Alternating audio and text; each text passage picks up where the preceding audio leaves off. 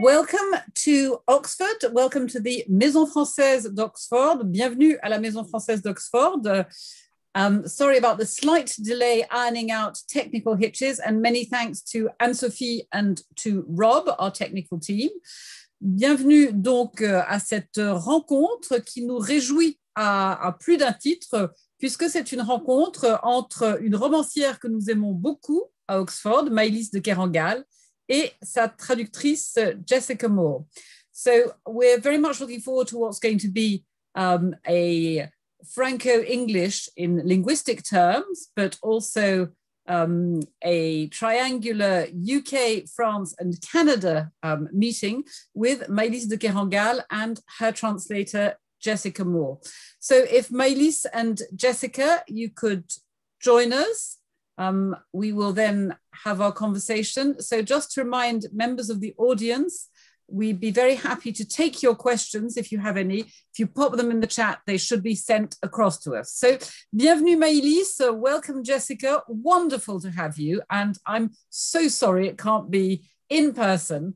Maylis came over when Mend the Living was translated also by Jessica, and we had a wonderful time. So we hope to have you back in Oxford soon, but in the meantime, we're delighted to have you on screen. So we have you both with us today because Jessica is the translator, not only of Maylis's book, which has just come out, Painting Time, but also of several other books by Maylis, some which have already come out. And in particular, I mentioned Mend the Living, for which Maylis got the Welcome Prize. And we all know how important translators are in international prizes like that. Mend the Living was also shortlisted for the International Man Booker Prize. So we're particularly glad to have a double act, in the sense, between the author and her translator. Now, Maylis's English, I know, is fantastic.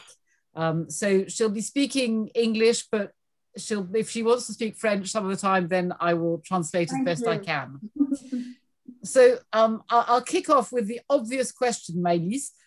So your new novel is called Painting Time in English. Can you tell us in a few words what it's about? Oh, it's about the story of young person, Paula Karst, an average young girl who became a painter in decoration, and something between an artist and a craftswoman. And it is, I wanted to write a book about what is to learn something, what is to become an adult, what is to enter in an adult life, and what is to discovering the world by perhaps painting it, and what is to take her own place into that kind of world, what is illusion and truth. And I wanted also, as a writer, ask myself, what is the deep matter of fiction? What is my relationship to fiction? And finally, what is to invent something? What is to be the author of something? Because Paula is learning to recreate matters, surfaces like woods, marbles, kinds of sceneries, decoration, and she is not. She has to remake things and reproduce, And so, for me, it was very powerful to follow her path, because she was for me both an artist, an author, but also something who can give us access to the reality, I think. Thank you very much, Maylis. That's an absolutely fantastic summary. The book, as Maylis has suggested, reads like a story, almost a coming-of-age novel, but has this extraordinary depth to it in its reflection on what is reality, what is fiction, what is created, what is invented. So I think it has so many different levels to it. It's an absolutely fascinating read. And thinking about that, I'd like to bring you both in because the title in French and the title in English are different. And I think they're both really interesting titles, and they both tell us something quite rich about the book. So could we start off, Maylis, with the French title? Could you say a few words about the French title, please? The French title is A World at Reach on the Hand. It is that, Jessica, in French? Un monde à portée de main. À portée de main, just.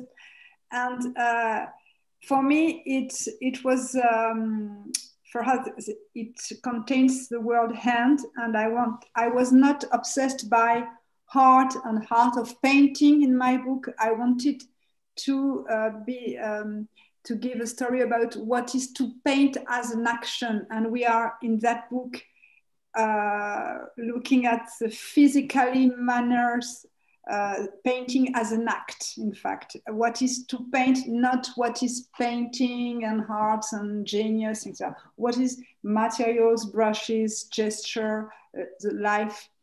And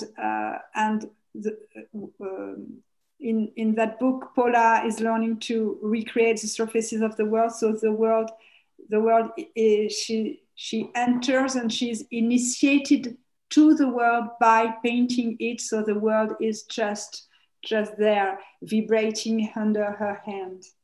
Yes, because I think in English, and Jessica will correct me if I'm wrong, in English we'd say within reach. That would be the expression we would use for à portée de main, within reach. So something you can actually reach out and touch. But the French expression with having hand in it has this almost punning value. It means it's something, yes, which is within reach, but also something that you can touch with the hand. And something I think something is there. You are separate from it, but if you mobilize all your body, your mind, your courage, you can touch it. And it's about physically sensation from it. And I think there's something of the possible pun, but a different pun in the English title. So can you say a little bit about your choice of English title, Jessica, please? I can speak to the title, but Painting Time wasn't my choice. It had a lot to do with Maylis, actually, and with the publishers. For me, the book still is called A World Within Reach, and I played for a long time with. Yeah, so there's that physical importance of the hand, and I played for a long time with things like at your fingertips, which is another expression that might touch it, but it's a bit too clunky for something like a title. And then there are the two times in the novel where the echo comes up of it being something being just within reach, just à portée de main.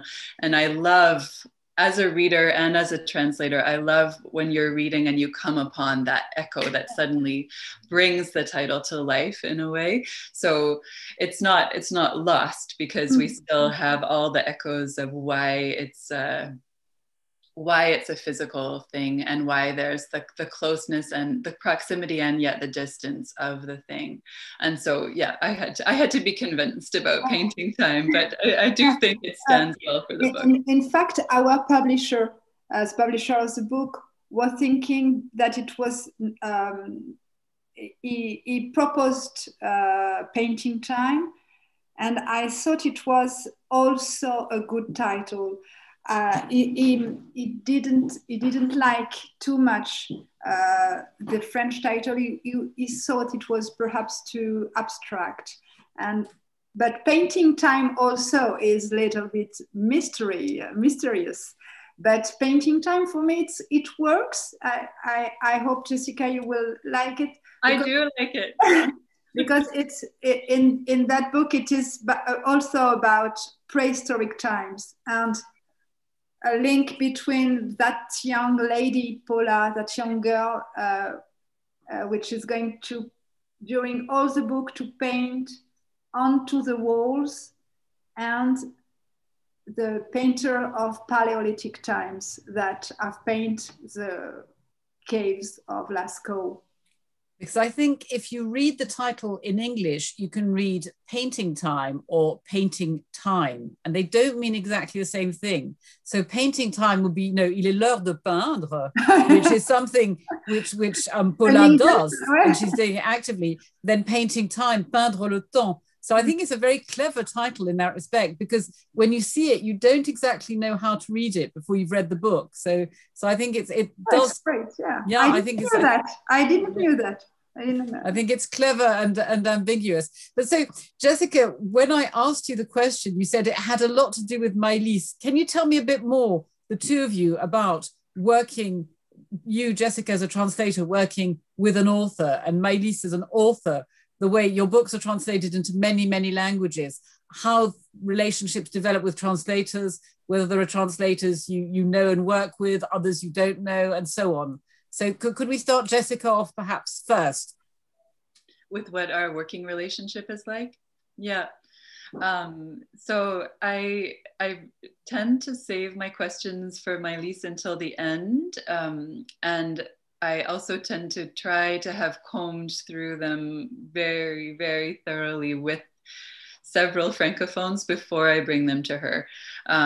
So with this one, I had a few questions at the end, and Maylis might remember differently, but there was this beautiful opportunity that I had to miss of being with the group of translators into many different languages of this book.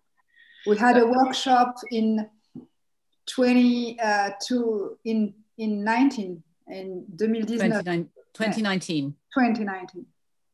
with in Hall, but Jessica was not here, wasn't there. My twins were 1.5 at the time, and I had already dragged them to France, so I couldn't go back again. But that seemed like an incredible chance as a workshop where I think 6 different translators into different languages got to meet with Maylis and look at the books that she consulted on artistic terms, and speak to her about her research directly.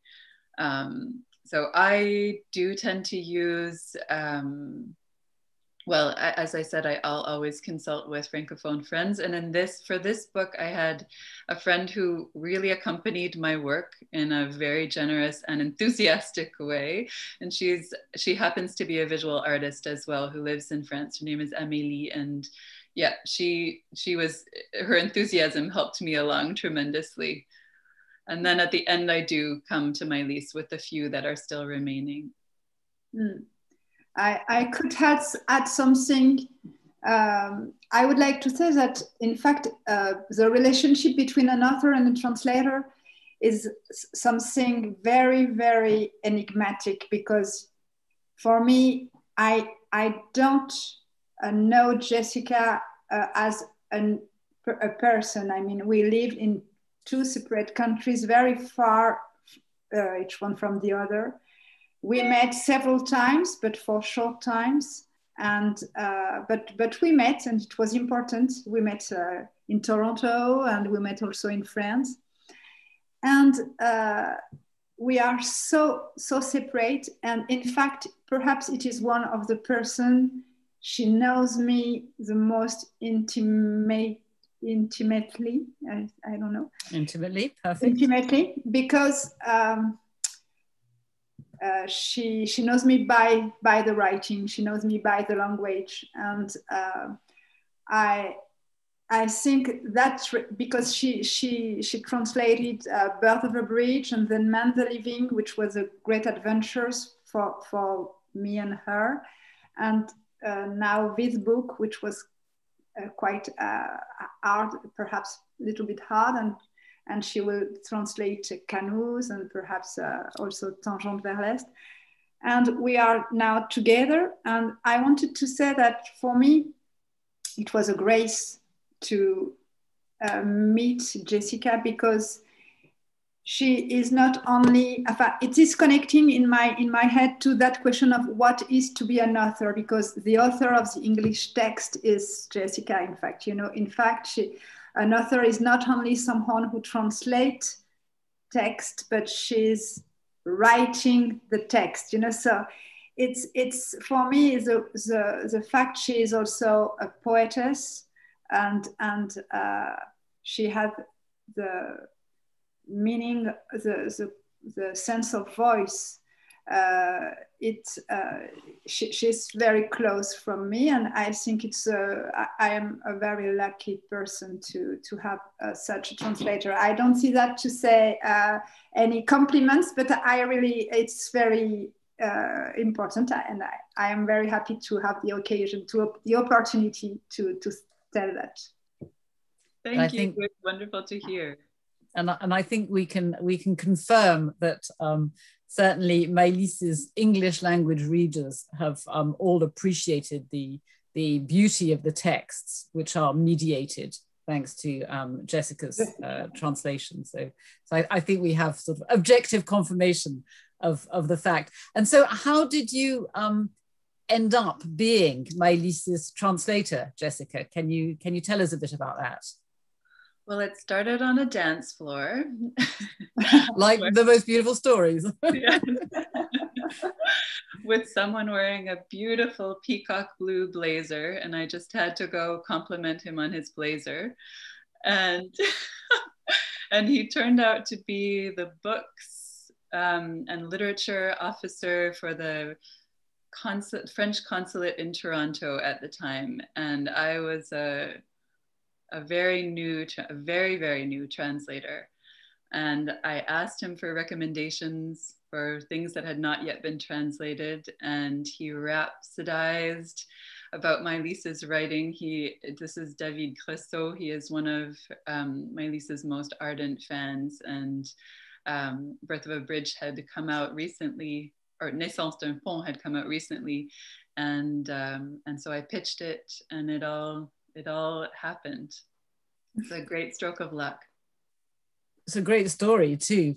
But so it means that you actually were looking actively for books to translate, and you then had this book and possibly others suggested to you, but it was your interest in the book. So from the start, you identified this as a book you wanted to translate. Naissance d'un Pont.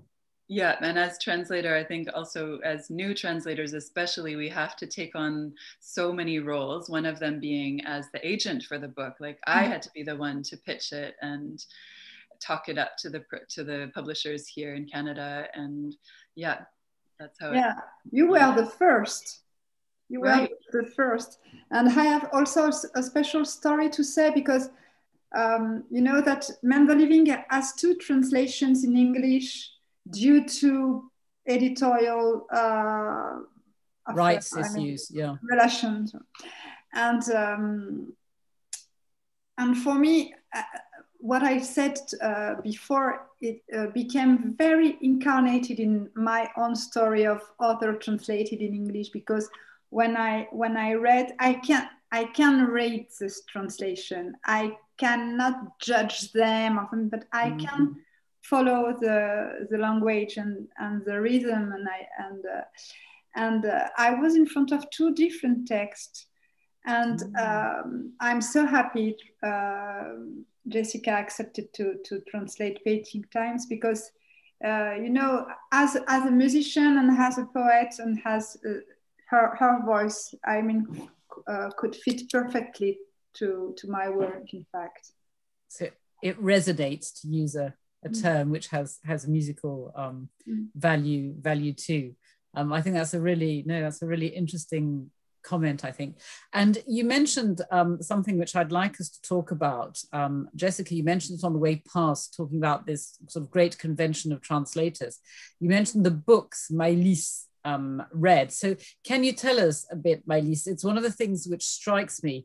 And I remember when I interviewed you after Men the Living, a lady came up to you who was a doctor and who said, I have read so many stories which talk about operating theatres, and there's always something which sounds wrong, but yours absolutely sounded right. She said, for me, as a doctor who operates on people all the time, this was told the right way. And you are somebody who does a lot of homework. You don't just sit and tell a story. There's actually an awful lot of background work. And can you tell us a bit about your research for this particular book, please? Yes, it's a very interesting for me because when the research not becoming first. I mean, I'm starting to think about the book and I'm starting to write, and then I mean I follow the documentation follows the fiction, and I think the more I am, the more I document my books, the more fiction is free, you know, and find her own freedom. And there is two things for me important in documentation. In that books, I read about tools and materials. I mean, all the brushes or material, and also something important. I managed to go to the places of the book. I mean, I went to Brussels in that school, École de Peinture de la Rue du Métal, to see in that incredible atelier, incredible workplace, studio, to see the students learning, and with the roof in glass, and also that very matte light, and to see also the traditional way they are of painting they are taught, students are taught. And after that, I went to Cinecittà also to see what is backlots, what are backlots, what backlots look like, and what is a big sceneries, what is a set, what is painting a set. And when I was in Moscow, and I managed to see also this studio, and that day when I came to the studio in Moscow, I discovered they were shooting Anna Karenine, and I was in Orlov ballroom, and it was incredible for me. I thought I was in the book, and of course I went a lot to see the huge studio where painters were recreating Lascaux caves in Dordogne, and I was very interested by how they are together and how they work. In fact, writing gives me it is an adventure. In that time, it gave me a physical and a personal adventure. My life is changing, and I like going there and there. But there is also something which is more important in terms of writing and in terms of literature, that it is that this documentation gives me the sentiment to be loyal to my subject. And it's very important because I am a describer. I like to describe, and I think that I have not to judge, but I have to show and to describe. And so the richness of the writing is very important. And during my research, I'm very interested by all that kind of vocabulary, the low pieces of our language that have no literal dignity. And I try to hold them and to put them in the novel sentences, you know, to reactivate them. And so all the I like the technical vocabularies, and I think also precisions and details that are so important, because it gives us the prise way of holding, like on a wall, when you have a little place to hold, attraper des prises un peu sur un mur. And details give me that sensation, and it's very important to me, because I don't think that novel is the place where you can write in general, and but it is the contrary. Novel is a perfect place to be very cautious and to put a granular attention to things, to restore their specificity, their singularity, and it's a way for me to resist to the global language we are in which we are immersed. You understand? Yeah. Absolutely. No, that's fascinating. So I'm working a lot to create a language which is also a way of resisting to language of broadcast news and everything very very fast, and it's for me it's a way of being cautious, and I'm trying to build a writing of cautious we say attention, une écriture de l'attention. We have to be attentive in terms of listening, in terms of feeling, in terms of looking at something. And I am amazed that I discover my own language by writing. You see, for me, writing is also an initiation to my own language, because I discover lexicals, vocabularies, and so on. So it's for me, it's a huge, like a motor. It's a huge energy that gives to me documentation. Thank you. And certainly for the reader, you do get the focused attention on language, the extraordinary detail. And there is, I think, and I'd like to bring Jessica in on this, there's a texture to Maylis's writing, a depth, but really a texture too. And I think that's probably what is being achieved by this way of writing against sort of global speak. I think texture is the word I would want to use. Would that be fair? I think that's a beautiful way of describing it. And also I'm just, again, so struck by hearing Maylis speak about her own work and this idea of handholds, like these quote unquote lower words being lifted up to become handholds. It's just beautiful. It's making me think of when I did meet Maylis for the second time, and we spoke about the names in Men the Living, when the names are all so crucial. I remember Maylis, you saying that the names are like little stones in the sentence, and they remain unchanged, but they shine somehow on everything that's around them and give a nuance to what's around. So yeah, I think textured is a good way to describe this combination of very technical and then very antiquated or elevated language. And yeah, that's one of the grand challenges of translating, and really one of the things that makes her writing so distinct. I'm sure it must be a challenge. And indeed, speaking of names, Paul Lacaste, of course, has a surname which is an incredibly important beacon, in a sense, within the novel. I'd like us to listen to a little bit of the novel. And Maylis, you've chosen a passage to read, which Jessica is happy to read in English for us. Do you want to read it in French as well, or are we just going to go for the English? I think it's okay in English, yes.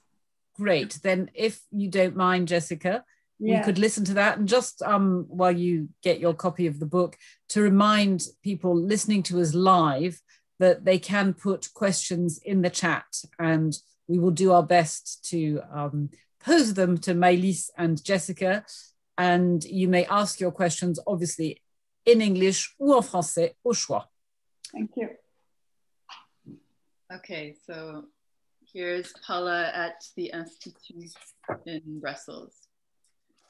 Dazzled from the moment she steps through the studio doorway on the first day, entering a rectangular room of 15 by 10 meters, cement floor and glass roof, with a mezzanine running along all four walls used for storing hundreds of rollers and drawing pads, samples, and small tools. Paula immediately likes the light of beginnings that bathes the place, a white matte light made that much clearer by the dimness of the lobby and the hallway, as though it were necessary to pass through an airlock of opacity in order to be able to see clearly and then get to work. 20 odd easels are positioned throughout the room. She threads her way towards one at the back, sets her paint box down on a wooden stool and puts on her smock. The other students spread out through the room. She hears English being spoken a few meters ahead, stands at the ready, and then the woman in the black turtleneck makes her entrance, small here, smaller than in Paula's memory of her, but immediately occupying a significant volume of space. Then the inventory. The director calls out the name of each paintbrush and the students verify that it's in their box, and Paula's are lovely and clean, the ferrules sparkling, the bristles soft. Here an ink brush, an angled brush with hog bristles, a vaynette, a script brush, a slender brush with a wooden handle and a Kalinsky sable, and the one she would consider her lucky brush, a lacquer brush with Alaskan bear bristles, a gift from Marie, her mother, given to her the day before she left. There are many whose function Paula doesn't really know. She placed them in the box the way you might assemble a gang before a break-in, assuring yourself of their silent and loyal presence, and which she examines now with curiosity. These are the tools for remaking the world. Thank you. Thank you very much. The tools for remaking the world, which are the novelist's tools, because what does the novelist do other than remake the world, but which are here Paula's tools. And I think you outlined this sort of function of the novel when you presented the subject to us, Maylis. And I'm interested in what you said earlier on about going to the different places, about going to Cinecittà, about going to Russia, etc. To what extent, when you start out, do you know where the novel is going? Or to what extent are you changed by the novel as you write it? No, for example, this novel was quite singular for me because at first I wanted only to write about the two major working places that have been created in Ardèche, in La Grotte Chauvet, and also in Montignac for Lascaux in 2015 and 2016. That these two huge projects of cloner these two prehistoric caves. And I am very passionate by ancient times and archaeological times and prehistoric times. And first I was very interested by what is that story of recreating cloning a cave. Why building a false form? It is really interesting to promote that kind of artifact instead of introducing the real artifact by perhaps other kind of expressions. And when I started, I went first in Montignac. And when I met the first painters, the first painters I've met were very interesting, and they were painting with all their materials and also with all the system by a photograph, and I started to ask myself how you become that kind of faussaire, because on the workplace they are calling faussaire. I don't know what is the term in English. When you faussaire, forger. Forger. Okay. And I began to be interested by how do you become that kind of person. And the book shifts towards Brussels, and the parts on Brussels take I thought it was only to start an introduction, and it became quite half of the book, because the book began an initiation roman, a roman of formation, a roman of we say Bildungsroman. Bildungsroman, yes, a Bildungsroman, and it is to say that the book is not following synopsis or pronoun. I mean, what I discovered during the writing can shift the path of the book. And I wanted that I have sometimes the starting point and also the reaching one. But I have these 2 points, but the trajectory is very free. But in fact, for that book, I wanted to finish inside Lascaux, because I was asking me if time can collapse when you are painting, and if a young 25 years old girl can feel as she was a Paleolithic painter when she's reproducing exactly with the same materials and the same techniques and perhaps the same gesture what happened to 20,000 years ago in that caves.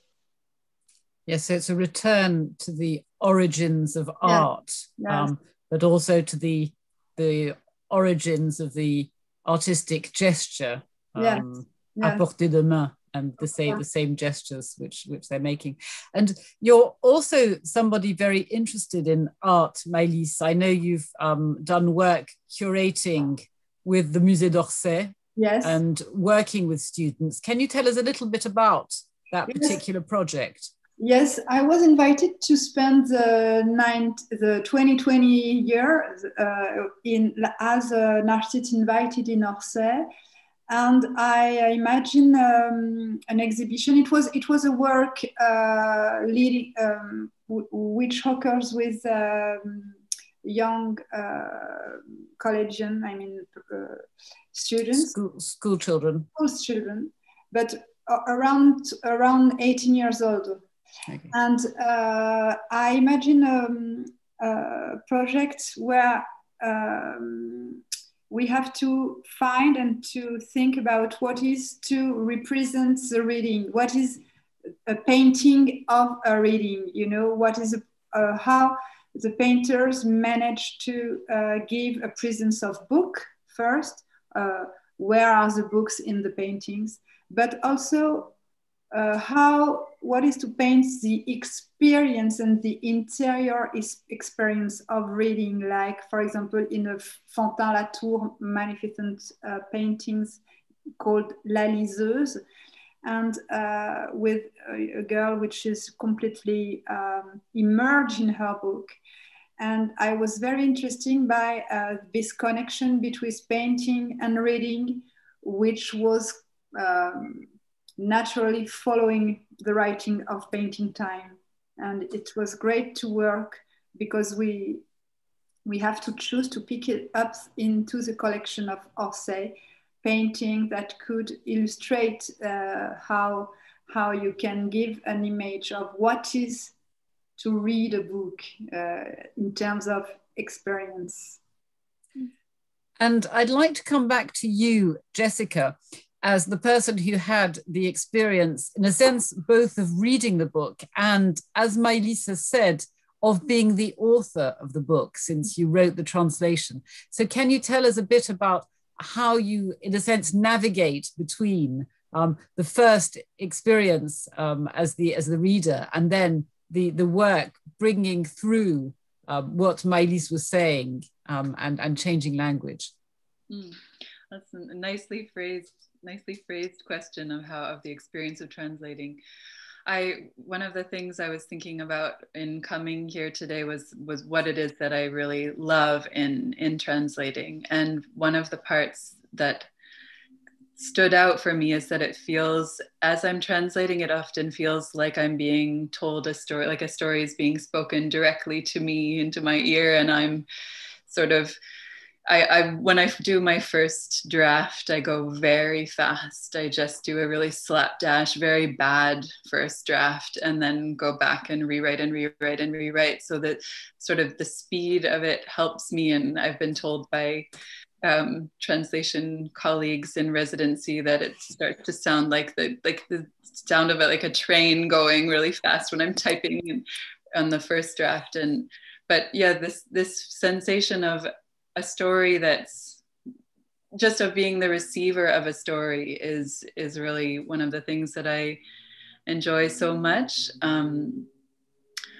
I've often also thought about what it's like to inhabit this space entre deux, and that's gaining some new resonance for me now, being the mother of twins, to be between two. But I spend a lot of time in sort of the shadowy corridors between the two languages. And then,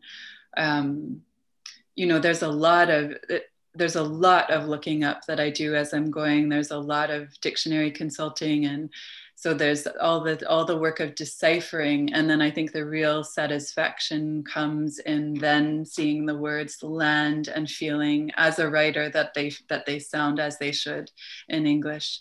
I think I was a bit roundabout in that answer, but does that answer your question? A great answer. And I love the image of the shadowy corridors between the languages, which I think a lot of us who live between languages inhabit often. And shadowy corridors, which sometimes actually allow us to go through doors which weren't there, because suddenly you realize that you can force the language, that you can actually give it something new.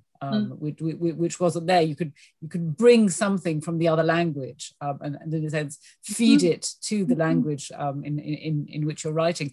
And I imagine that Maylis is the sort of writer who allows one to do that, because that there's such a tactile aspect to much of her language that it presumably allows you to experiment sometimes. Yes, such an inventiveness. It's true. And yeah, sometimes that is one of the great challenges, is to make the English match that kind of inventiveness, because it's so easy to, and this goes back to Maylis, you speaking about being a writer of attention, like the kind of attentiveness that is needed as the translator is to not ever slip into what, like, the habitual patterns of speech or thought, because that's not how it's written in French. It really is like a constant work of innovation. And so I have to remain ultra alert in the translating.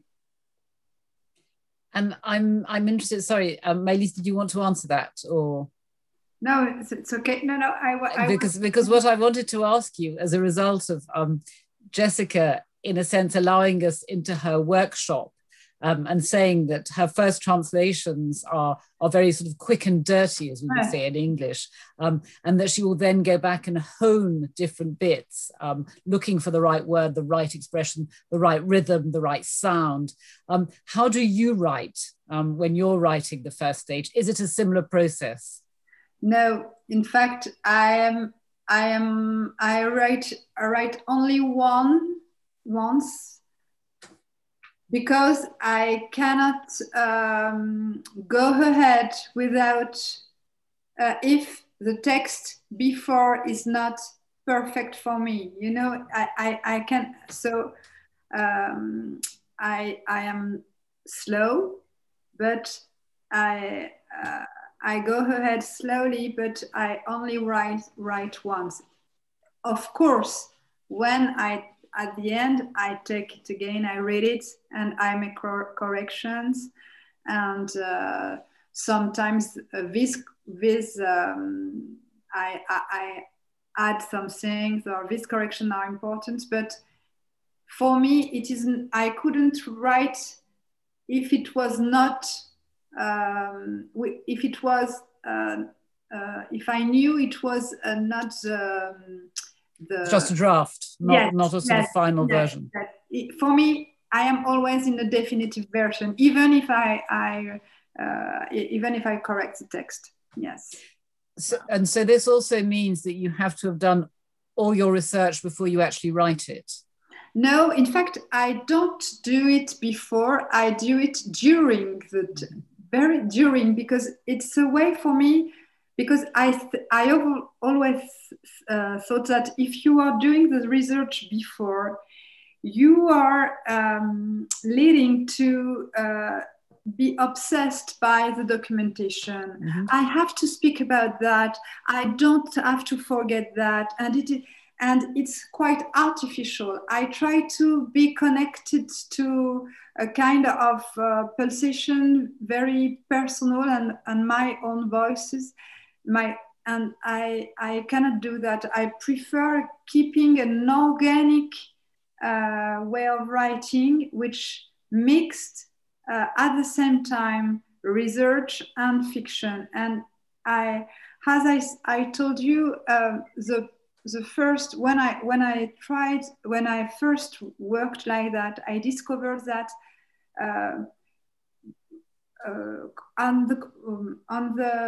at the contrary of the general thinking, the more you are documented, the more the space of fiction